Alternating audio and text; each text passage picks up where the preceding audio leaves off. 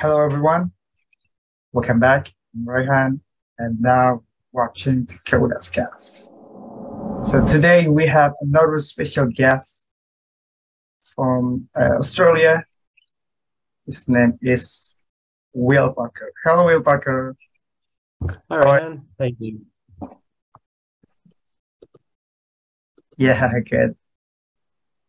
How's the situation there? It's good. Yeah, things are going back to normal over here. Still work from home. Yeah, it's good. Okay, nice. So maybe you can introduce first about yourself. Yeah, sure. So I'm a software engineer. I've been a software engineer for about 12 years. I started coding when I was about 11.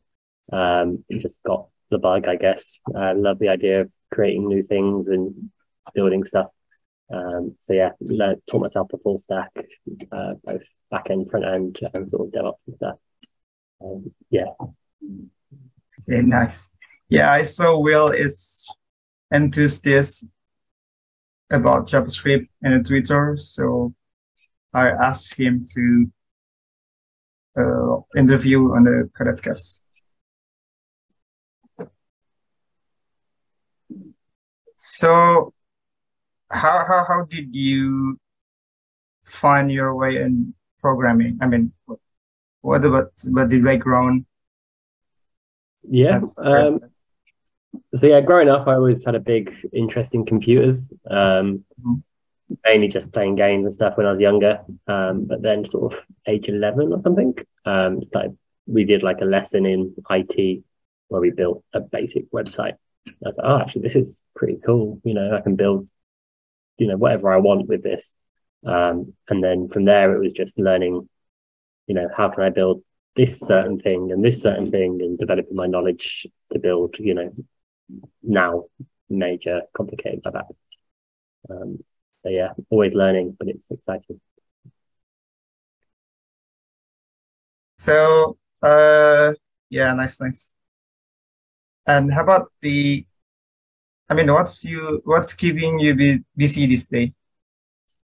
So I'm doing a lot of freelance work at the moment. So I'm building a Sunday League rugby competition manager for a small startup. So that's been keeping me pretty busy, but also working on a side project, which is a full stack application for managing your personal finances. So it sort of keeps track of your income, your expenses, and helps you budget your money.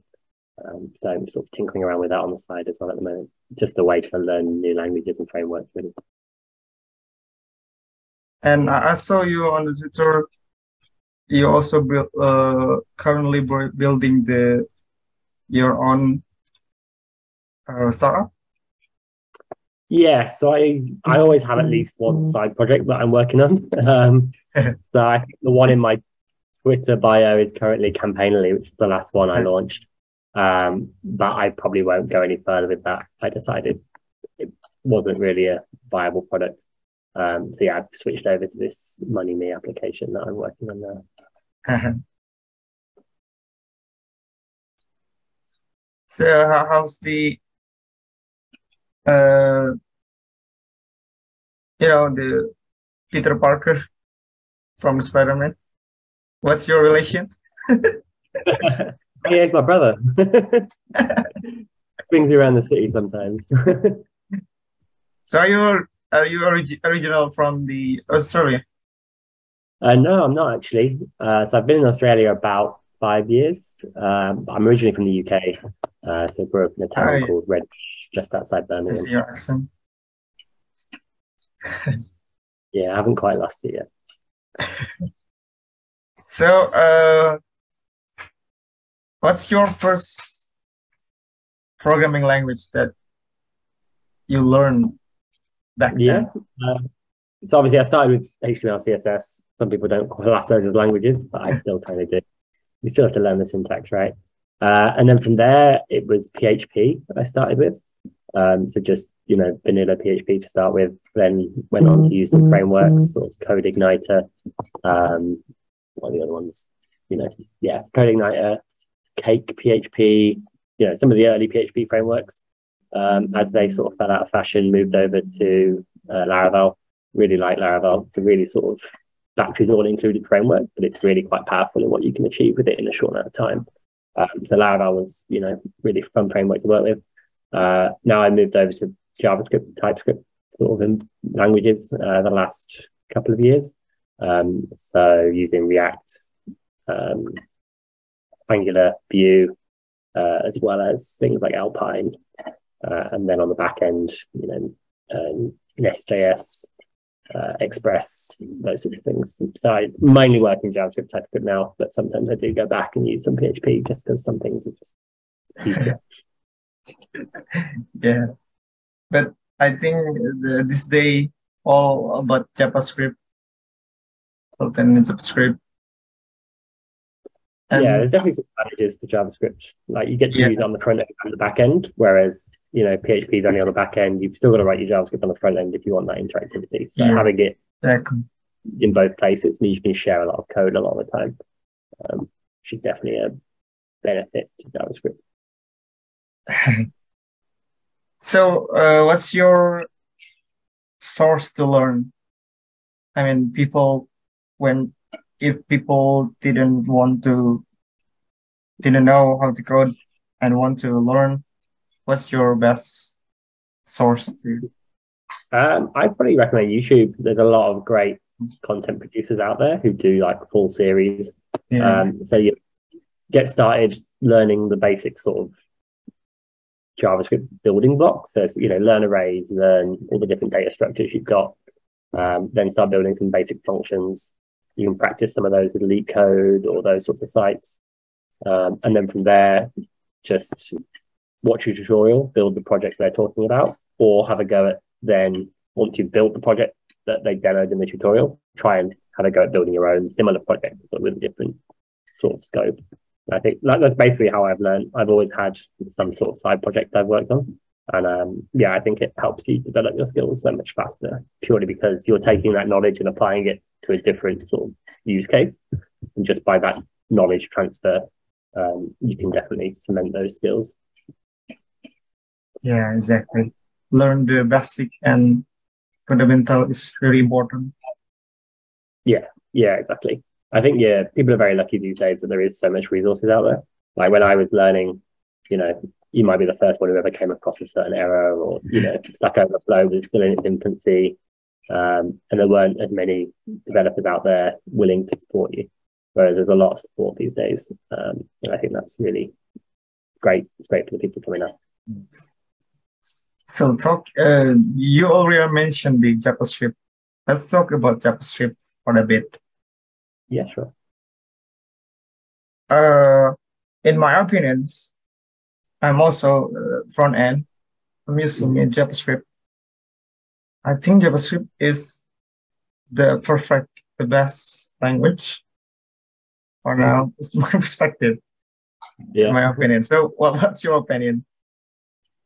I mean, JavaScript, I wouldn't say it's perfect. It's still, a 20-year-old language that could be improved. Things like TypeScript built on top of JavaScript can help mitigate some of those things that are a bit quirky about JavaScript. So having that type safety is definitely beneficial. But you can also use JavaScript without TypeScript. I mean, it depends on how complicated your application is. And if you're just beginning, maybe don't bother learning TypeScript yet. But I think overall it's a good framework. It's come a long way and it's continually improving, which is nice. So it'll be interesting to see where it goes in the next 5-10 years. Yeah. So what do you think about the WebAssembly that will replace JavaScript? I've not really used it much. So I mean, I'm at the age now where I really don't want to go and pick up a whole new framework, so a whole new language. So I'm kind of hoping JavaScript doesn't die too soon. But at the same time, learning's fun in its own way. And if it's more powerful and you can do things with less code, I'm all for that. So we'll see what happens. Yes, I agree. So are you then right now fully working with JavaScript Yeah. So I work for a scale up called Smokeboard in Australia. Only just joined there actually a couple of months ago. But yeah, so we've got some Angular 1 in there, then React, and the back end is all Express. And they have a .NET back end as well, but I don't touch that. But yeah, all JavaScript these days. Yeah, pretty nice.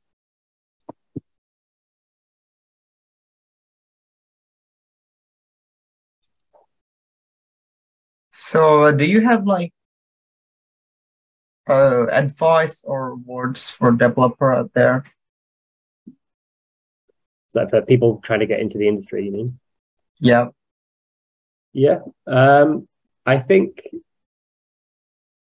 make sure you're doing it for the right reasons, I guess, is probably the first thing. Like I was teaching generally assembly for a little while, and you could tell the ones who really had drive and passion, like they just wanted to learn how to build things, or like they were really excited by that side of it.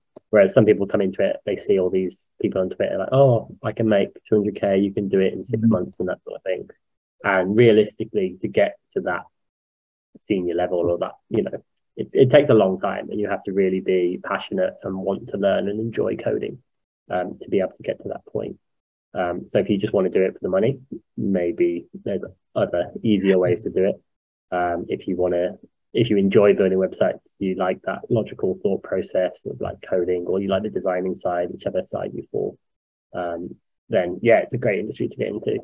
It's definitely got more competitive over the last 5 years. Junior developers are, they might get 200 candidates per job, so you've really got to fight for that first placement. But once you've been in the industry for a while, it's really good. Yeah, exactly. Passion is number one. Yeah, exactly. You're going to be spending a lot of time learning, and you'll always be learning. I don't think. Yeah. JavaScript is always changing. The framework's always changing. You can't just think, oh, I've learned it now, because yeah, you definitely haven't. I've been doing it for 12 years, and I'm always learning. So what do you do in the free time? A lot of coding. When I'm not coding, a bit of sport, go to the gym. We play badminton. Travel quite a bit. Luckily can afford that, and the borders are open again now, so that's quite nice. But yeah, generally a lot of coding. I'm either at my computer or in front of the TV.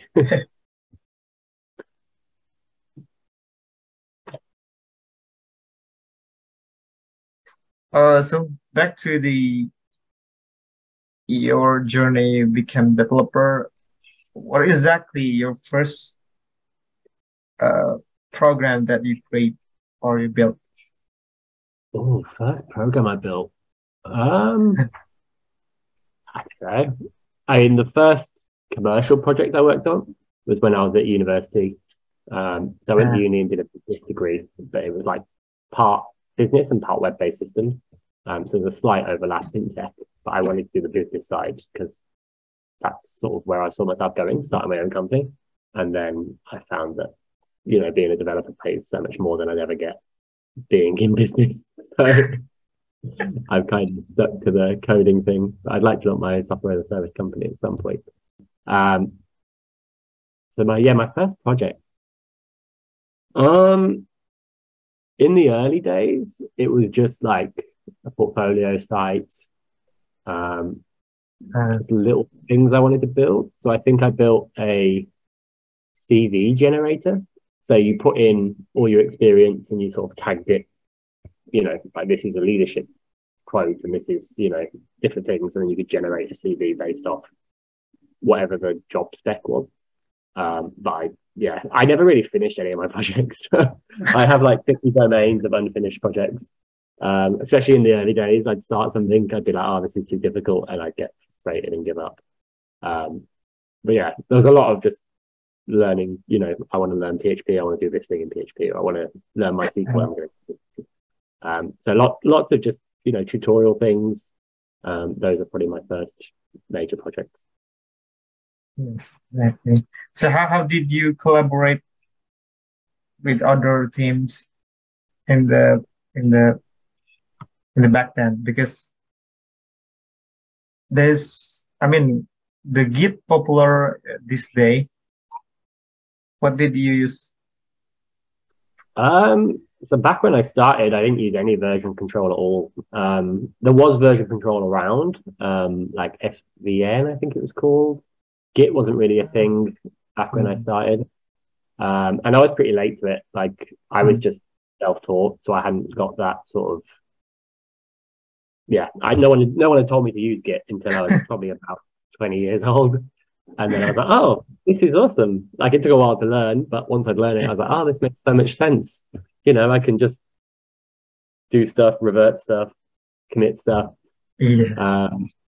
So yeah, I think learning Git early on is definitely a great thing to do because once you know it and understand it, you can basically try stuff out, undo stuff. It's like having, redo and undo, but like on steroids. Exactly.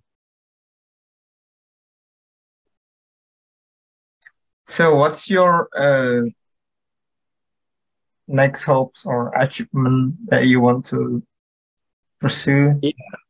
So in the tech space, I definitely like to have a go at launching my own software as a service company.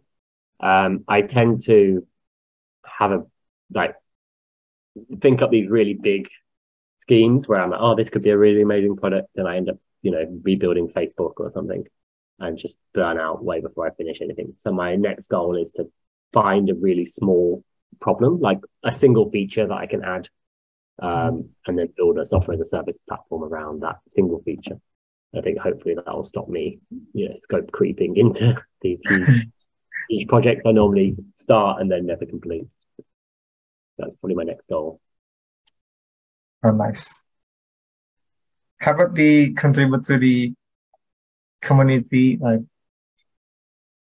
community?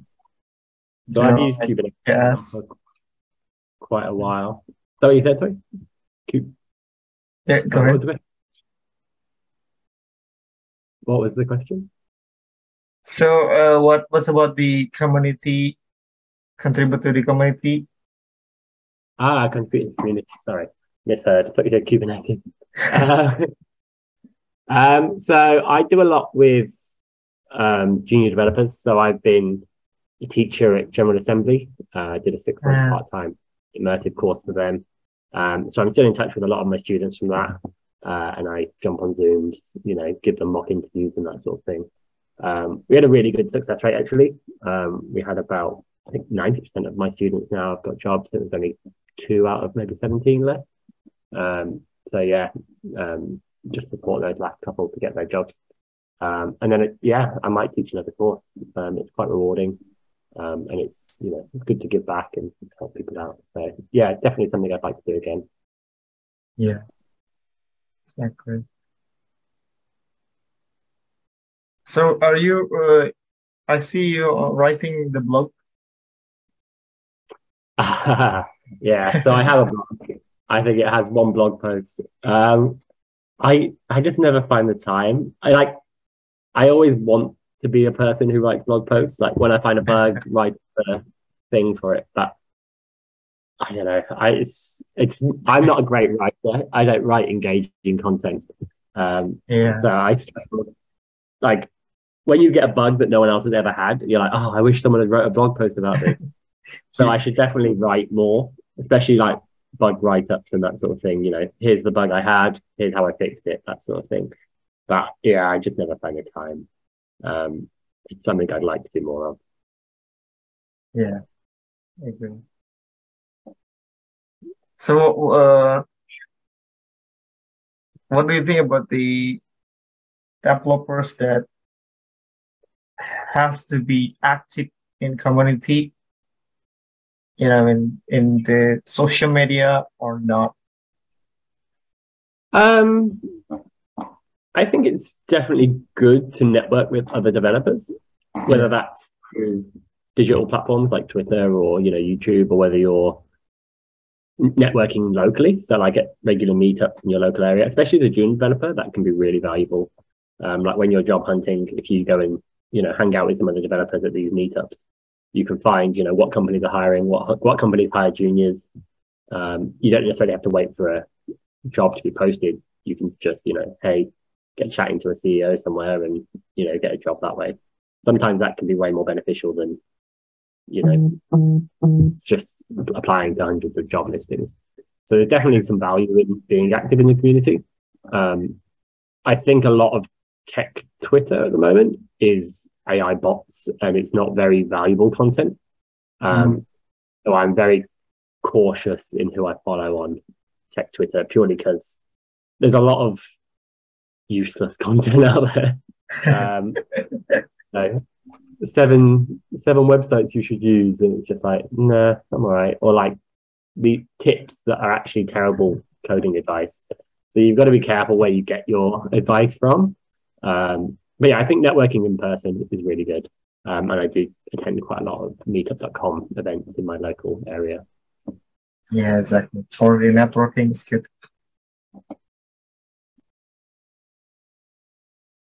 So, okay, back to JavaScript.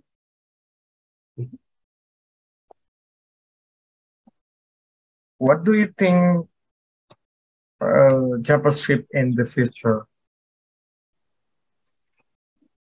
I don't know. It's tough to say. I mean, how far in the future? I think short term, we're going to be very similar to how we are. Three main frameworks. You've got React, Angular, and Vue. I don't see that changing too much anytime soon. There's always new stuff coming out. And I think there's a lot of, that's a great feature, I'm going to add it to my framework. Like, there's been that thing on Twitter this week with Astro and Next having an argument or something on Twitter, where one of them accused the other one of stealing their features. And I think we need to get over that and think we're all trying to make the JavaScript ecosystem better. It doesn't matter if you did something good and someone stole that idea. It's all about improving it as a whole, the community. So I'd like to see the JavaScript community come together more and build out, like, I don't know if you ever worked with Laravel, but it's like a very batteries included framework. It has, notifications and auth and, events and like literally everything you could possibly need already built into it. I'd like to see something like that come out for JavaScript. I think Next.js is pretty good. Nest.js on the back end, they're both pretty good frameworks, but they're still missing a lot of those things that you get for free with frameworks like Laravel.